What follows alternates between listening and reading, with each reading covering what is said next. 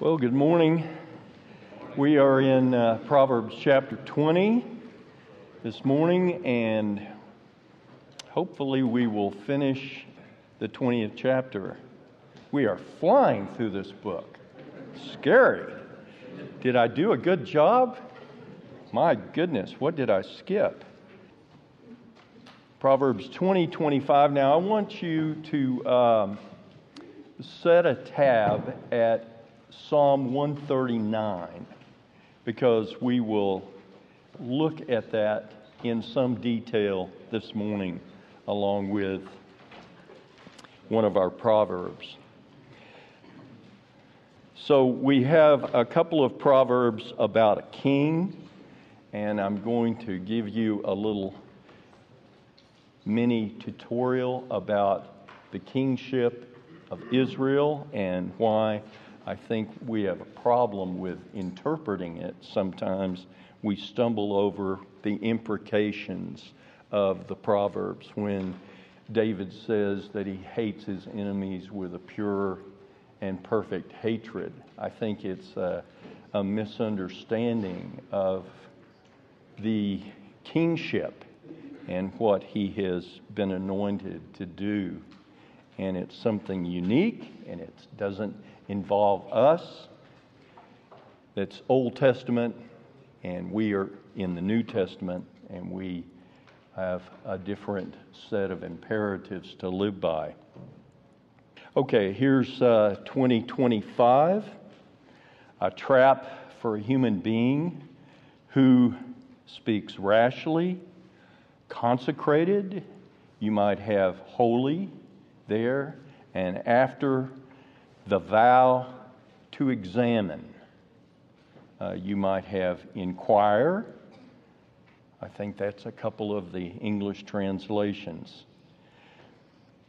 26, a wise king winnows the wicked and drives a threshing wheel over them. 27, the breath, and now you may have human spirit or spirit of a man, or the lamp of the Lord, and that Lord is the covenant name, that is the voice of the burning bush, shedding light on his innermost parts. 28, kindness and reliability. You may have faithfulness and truth. They guard the king. He upholds his throne with covenant faithfulness. It's actually the word hesed that we've talked about many times. You really don't know your Old Testament unless you recognize covenant faithfulness. Faithfulness translated 26 different ways in the Old Testament.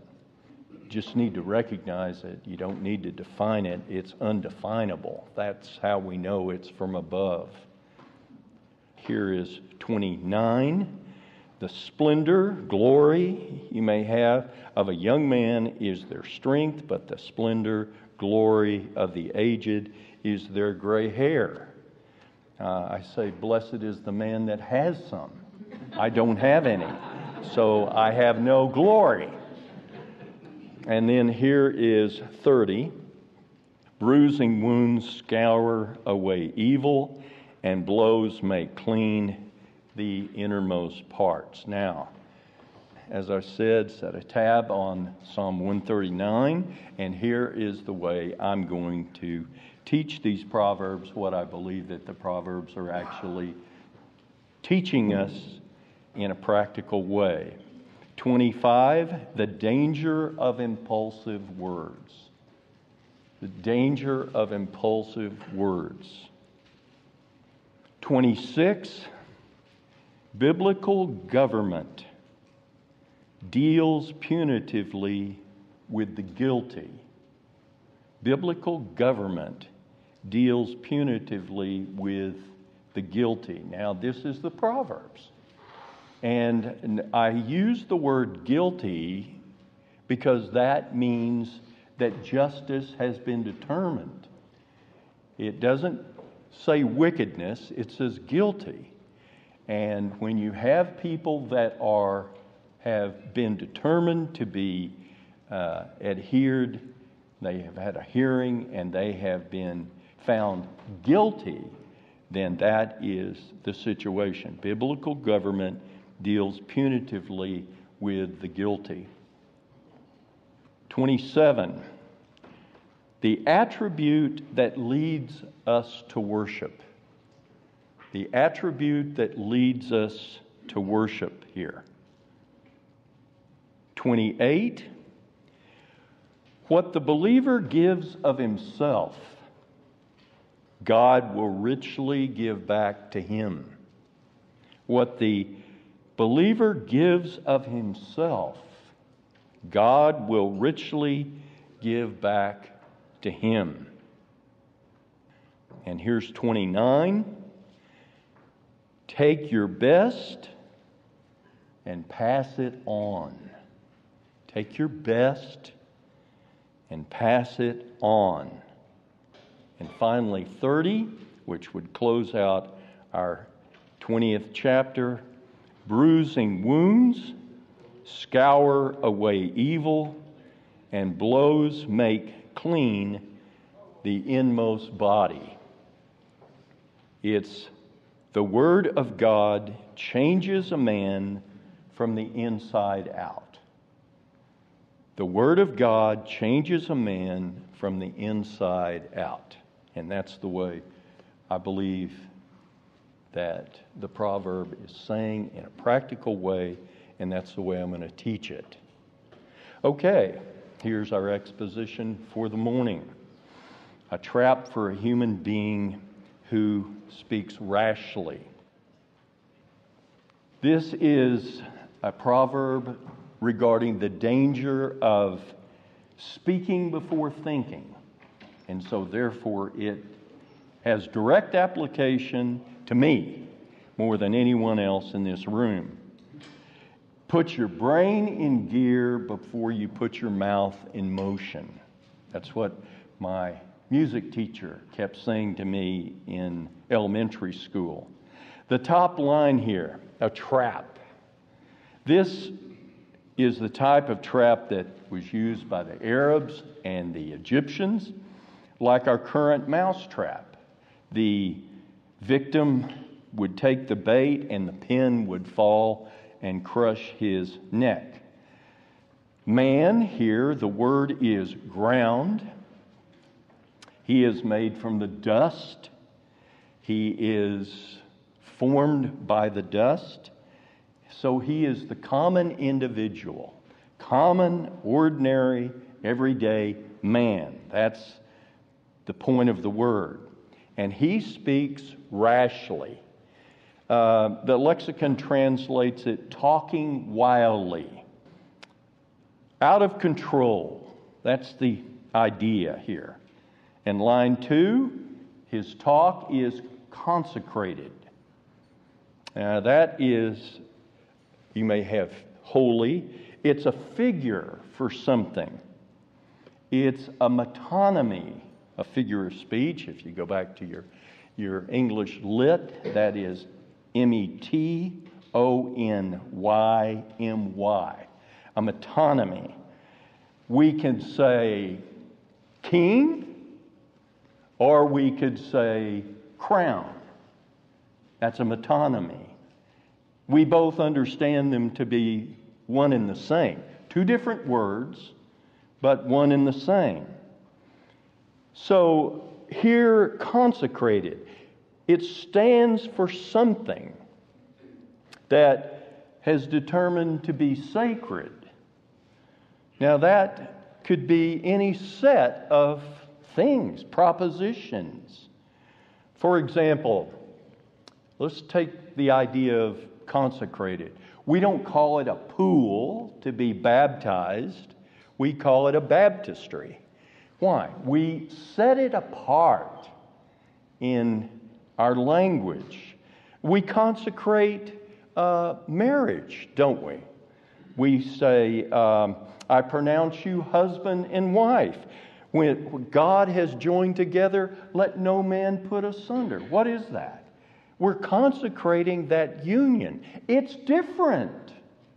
This is different than any other relationship that you have on the planet. This is your mate. That's the idea. All of that is set apart, consecrated language. Now, look at this. And after, that's the making of a vow to examine. The term occurs 5 times in the Proverbs. To look carefully after or into a person or a matter. The point of the proverb is now, after you've made it, you examine the vow that you made. Entails thinking through carefully. Do you have the ability to perform what you vowed? And how does that affect others? Those who vow should consider the cost of what they vow. That's the Old Testament idea.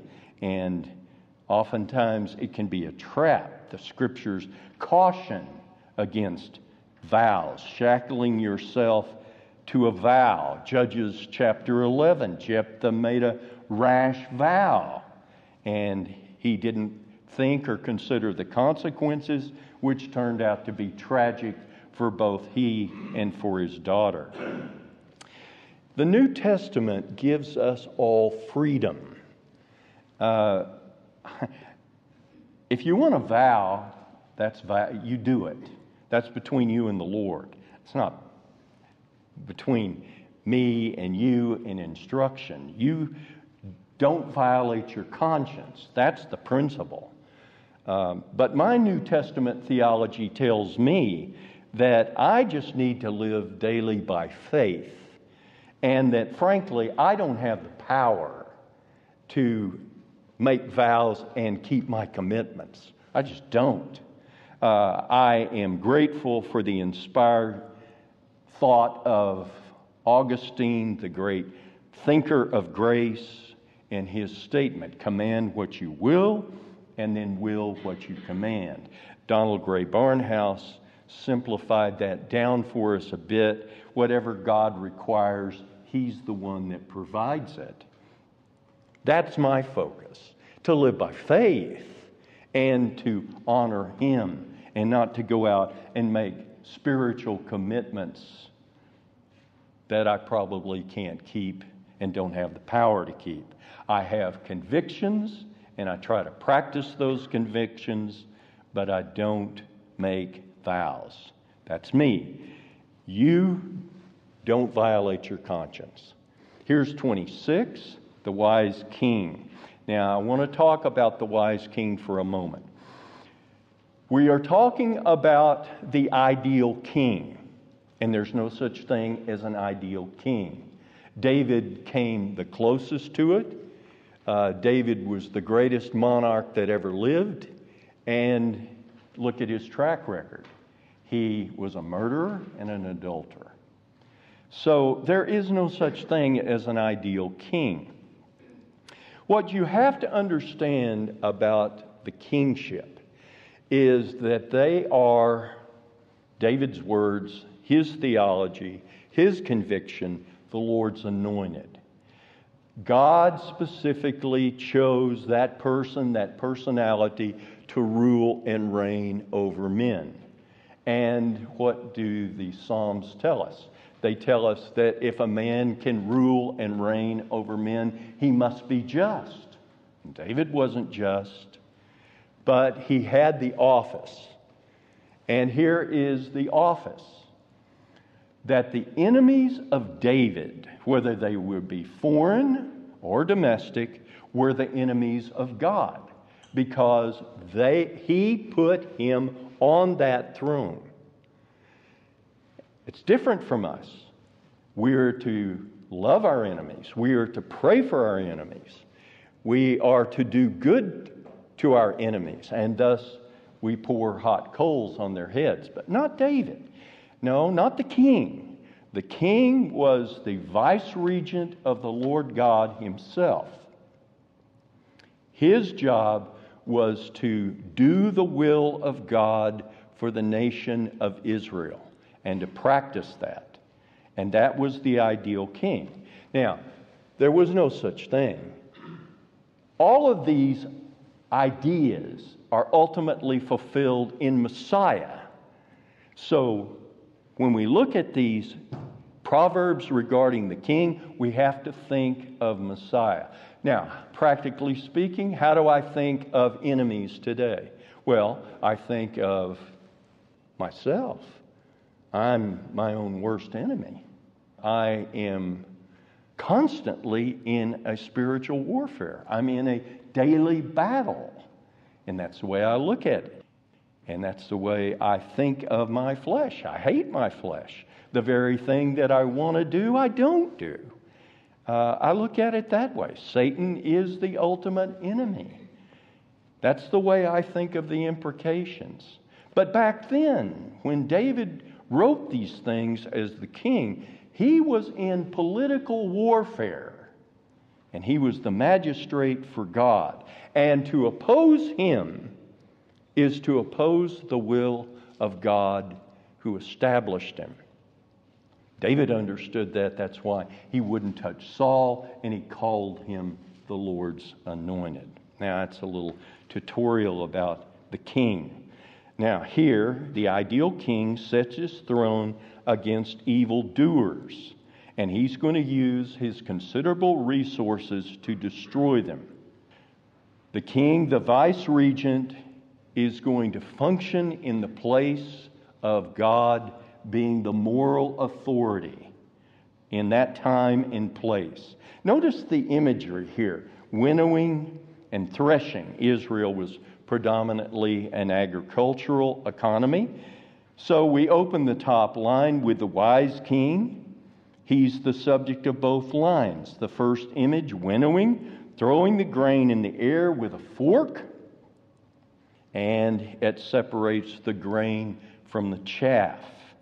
The king, by ruling in righteousness, he separates the good from the evil. He separates the righteous from the wicked.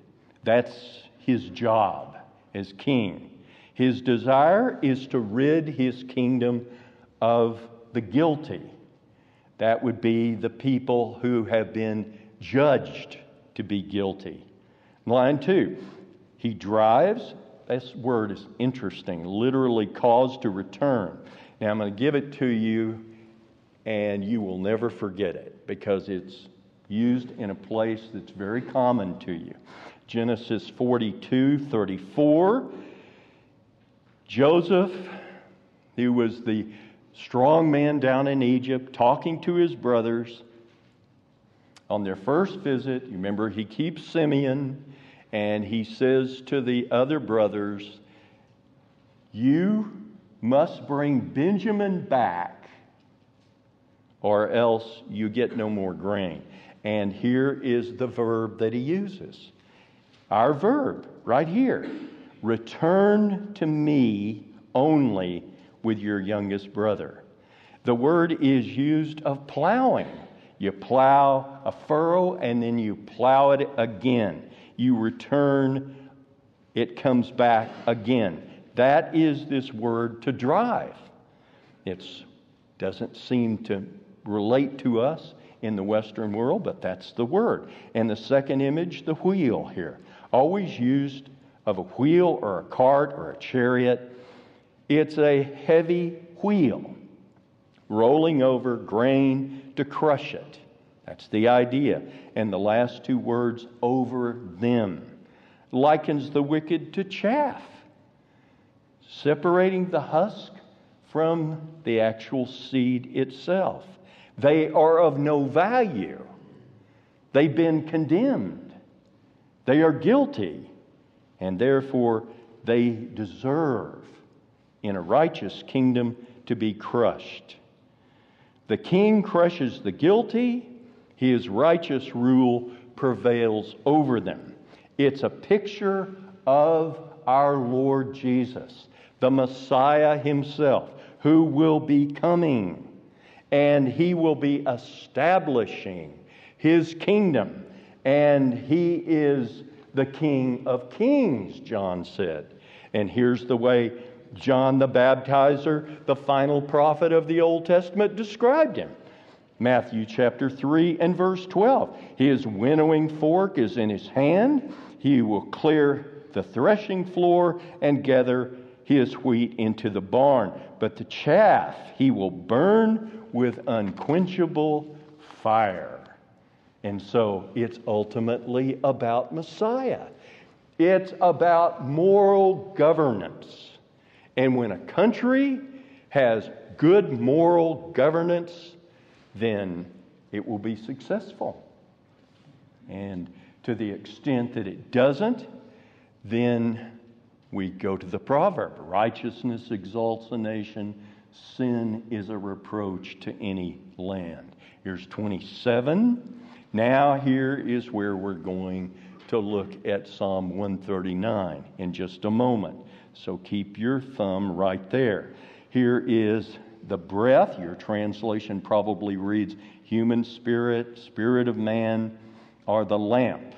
The Lord who guides this proverb, He is guiding us to the ideal king who knows his every thought and his motive. Our top line represents this incommunicable attribute called omniscience. I don't need to describe and explain omniscience. I'm at Believer's Chapel. You all know more omniscience than I do. The figure that Solomon uses here is the lamp of the Lord. Now, we want to emphasize more than the figure of the lamp. We want to emphasize the covenant name. I want to continue to pound the table about this covenant name. It cannot be defined. It cannot be explained. It comes from the verb to be. It means the proverbial glass blower.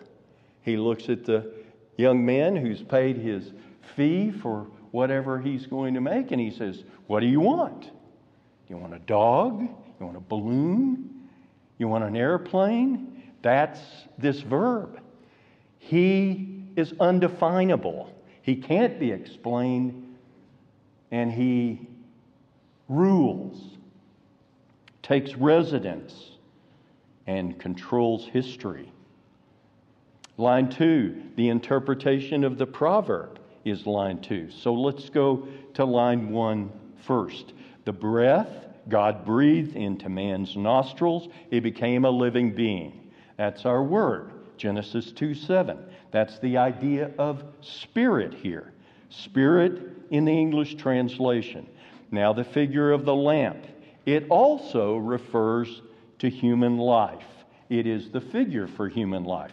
We know that because it's connected to the covenant name. The covenant name. The one that knows the beginning from the end. The one that spoke to the darkness and told it to become light. Different name as Elohim then. But this is the covenant name that builds a relationship with us all. He is none other than the Lord Jesus Christ.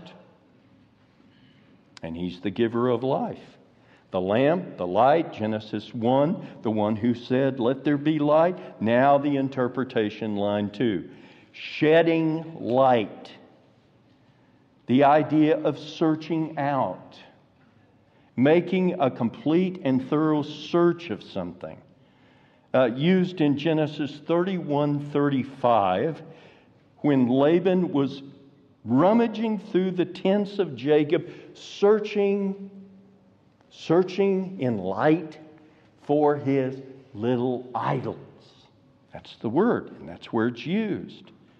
It's the idea of looking into the inmost parts. You know, we say, we want transparency. We talk about daylight. Everything we want out in the open. Well, that's this word, and that's this idea. Now, look in this innermost parts. The word is literally belly, meaning deep inside, the deepest layer of tissue of the person. Deepest layer, down deep. The point is, God knows it. His omniscience is there. He knows it. He sees it. Nothing is hidden from His sight. Now, look at Psalm 139. The Proverbs are going to teach us the Psalm's going to teach us this proverb. For the director of music of David, a psalm. Verse 1, you have searched me, known me, Lord. You know my sitting down, my rising up. You discern my intentions from afar. Sitting down, rising up. Look at that. Two extremes. Sitting, standing, rising, and the idea of the figure is everything in between. So you know everything about me. Sitting, rising, and all in between.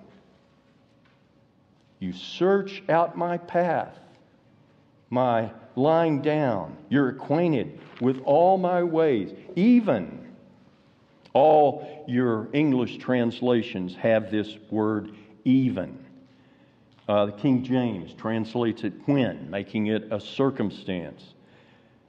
It's not a new thought. It is exactly tied in directly, coterminous with the first line, and it explains it to us. That's why the even is so important here. Before a word is on my tongue, indeed, or behold, you know it altogether. You hem me in behind, and before you place your palm over me. Now, that's what Proverbs 20:27 has just told us. He's told us that God is omniscient. Nothing is hidden. He sees it all. He knows it all. So the question that we want to pose to ourselves in a practical way, what does this knowledge of this incommunicable, not relating to us, this incommunicable attribute, what effect did it have on David? Because that's what I want to know. What effect did it have on him? Because it should have the same effect upon me. And here's the answer. Worship. He's in awe. It's completely beyond his ability to understand. Verse 6, too wonderful for me, beyond human comprehension, unattainable. I like Alan Ross, the real mean scholar from the Hebrew language. He says, the idea is, it's so far out there. I mean, we say that the universe, it's so massive, we can't quantify it. Well, it's nothing compared to the omniscience of God. It's way beyond the universe. It's incredible. And here's the effect it had on David. This is what I want to know. Look at his close, verses 23 and 24. Search me, O God, know my heart. Try me, know my anxious thought. See if there is a wicked way in me. Now, Roy Orbison said, if you want to have a hit, you have to have a surprise and a song. Well, David's psalm here surprises me. May not surprise you, but surprised me.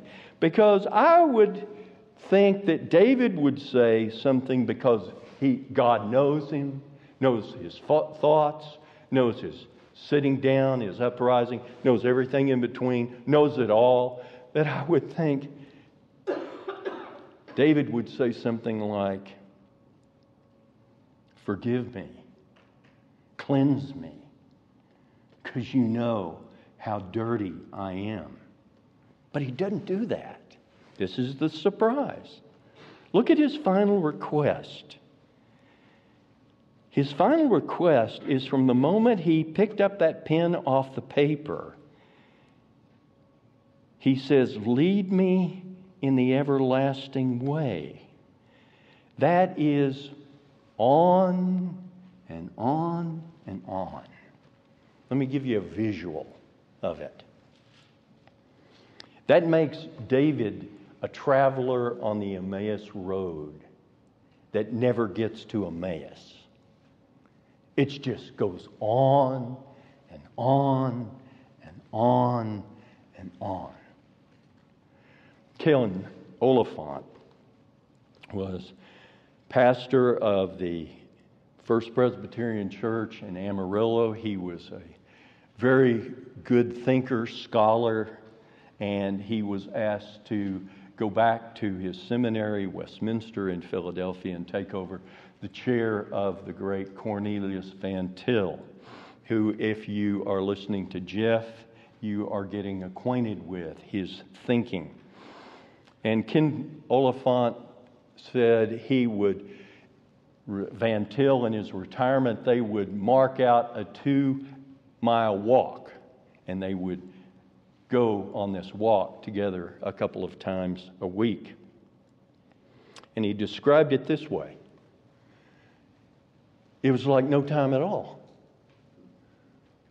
I would ply him with questions. He would have answers. We would have discussion. More him talking than me talking, me listening.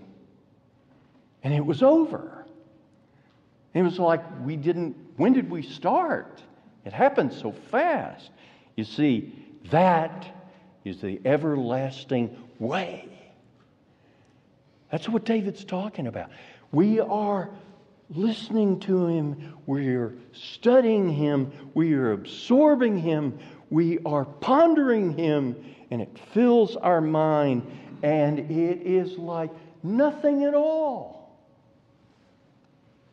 And so we tie it back to our Proverbs 13:20. Walk with wise, and you'll be wise. Here's 28. Kindness and reliability. Your translation, faithfulness and truth. Look at this. Guard. Your translation may have keep, may have preserve, may have watch over. The word is to guard. It guards the king. He upholds his throne with kindness or covenant loyalty. Now, our top line, kindness and reliability. The lexicon translates this as loyalty extended to the lowly. See, the king is lowly compared to God, and we are lowly compared to the king. The king is to practice kindness, justice, goodness to the needy, and be merciful in all things. And the proverb says that guards. The word means to protect. It means to defend. And that is what he is to do to the weak as well. That's Psalm 41. Here it is. Blessed is the one who has regard. That verb means to behave wisely, skillfully, and we are to do it to the weak. To the weak. And here's the promise of the psalm. As we do that, the Lord will deliver us from the day of trouble. So there's a reciprocal effect upon it. So here's why I call this the proverb that has a perfect circle. What you practice is what you receive. As the king guards the needy, the weak, line 2, likewise his throne is guarded, upheld with covenant loyalty. Look at this word, upholds. It's a reference to the king and to his subjects. It's uphold. It means to maintain someone or something. Now, you already know this verb because you've heard it and you've repeated it from the Old Testament over and over and over again. It's Isaiah chapter 9 and verse 6. For unto us a child is born, unto us a son is given, and the government, and here's our verb, upholds. He is going to put the government on his shoulders, says Isaiah. That's our word. That's the Messiah in his kingdom to come. And he's going to carry it. And he is strong enough to do so. Proverbs 20:20, to uphold.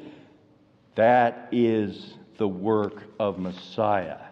And he does it with covenant loyalty. The throne of the ideal king is protected and strengthened because of God's loyalty to him. The Lord supports the faithful king and he keeps him safe. 2 Samuel 7. Back to this idea of the king from the Old Testament. The Davidic covenant, 2 Samuel 7, it's all built on covenant loyalty. 2 Samuel 7:15, the Lord says, but my hesed, my covenant loyalty, will not depart from him as I did to Saul. Now, why did he depart from Saul? Well, Saul was never a believer. Saul got the kingship and he said, well, this fits me perfectly. This is my day. Congratulations for finding me. I knew I was great. My mother told me I would be great, and I'm destined to be great. It's all about me. He spit in God's face. David saw it as covenant loyalty and understood it that way. He had to be the hands, the feet, the eyes of the living God himself. And that was his practice of covenant loyalty. The ideal king, his throne, is sustained by God. What is the greatest thing then that you and I, because we don't live in the time of the king, we are believers in the New Testament. What is taking these ideas and bringing them over into our lives as members of his church, believers? What are we to do? Well, here it is. We are to practice righteousness every day. We are to look upon the weak and the needy, and we are to be a blessing to them. And we are to serve them, counting others, said the apostle, better than ourselves. And what's the result? Full circle. You're going to be made strong.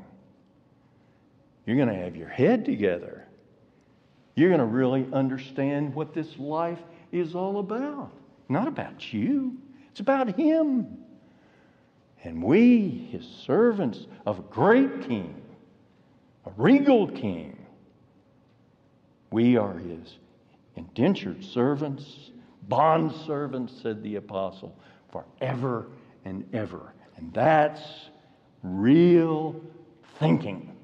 That's righteous. Now, here's 29. The splendor, glory of a young man is their strength, but the splendor, glory of the aged is their gray hair. A proverb that compares the old to the young here.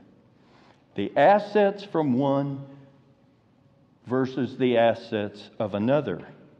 The comparisons of generations. The opening of the top line, splendor, translated in the lexicon as ornament. An ornament. We've actually seen this word before back in chapter 4 and verse 9, and there we understood it to be an ornate crown, a beautiful crown that's set upon the head of a king. That's the idea. Something high, something visible, something that would be immediately noticeable. Now, here for the young, the youth, what is it? It's their natural strength, their vitality. Used in chapter 5, warning the son to stay away from the wayward woman. Because here's what the parents say will happen to you. She will take your natural ability, the greatest asset you have as a young man, your strength. She'll sap it from you. I've sat across from too many men who have been involved in affairs. They are a mess. They couldn't tell you north from south, east from west. They are emotionally strung out. They are in conflict. They can't think straight. They have no strength or ability because all their strength has been sapped from them. I've seen it. Here's line 2, the glory splendor of the aged. That's when we begin to fail in physical strength. Aches, pains, weakness. That's the word. It needs no explanation with me. I have it. Gray hair, a physical feature that implies wisdom, skill, spirituality through life experiences. My parents had a certain mindset as I was growing up because they lived through the Depression. You have heard people talk about World War II and living through that. Tom Brokaw called it the greatest generation. They had a level of maturity at 18, 19, and 20 that very few have to this day because of their experiences. Getting close to S. Lewis Johnson, as the Lord gave me the opportunity to do in the late 70s. And all of those years of study that he had, filling his mind with God's Word. And what I learned by being close to him was his appreciation for it. The content of the Word, it thrilled him. It delighted him. He thought about it all the time. And he was constantly thinking about an argument for this and for that based upon what he had learned from the Scriptures. It consumed him. And for me, that was transformative. Not what he taught me in content, but his appreciation, his zeal as a man much older and much wiser. So here's my exhortation, and with this I'll close. What are you doing with your days? We've got so many young people that we need to be ministering to, that we need to be building into. And you are perfectly qualified to do it. So get with it. There is ministry abounding everywhere. Do it. Teach them. Speak to them. Encourage them in wisdom. You can't have a parade, said Will Rogers, unless somebody stands on the curb and claps. Well, you know what I do? I stand on the curb and clap for all the people that God gives me an opportunity to minister to. Just helping them along, encouraging them, trying to be a blessing. Ministry in every way I possibly can. That's what I do. That's what this proverb is calling us to do. Build into the lives of other people, and for the elderly, the lives of younger people particularly. And that's the proverb. We didn't finish to get to 21. We'll do that, Lord willing, next time. Let's bow for a word of prayer. Thank you, Father, for our time of study this morning. Thank you, Father, for these your people who love your word and desire to know it. Fill their minds with the skill for living, wisdom. Give them guidance and direction that they may live productive lives filled with the knowledge of God. Emmaus travelers forever with you. In Jesus' name, amen.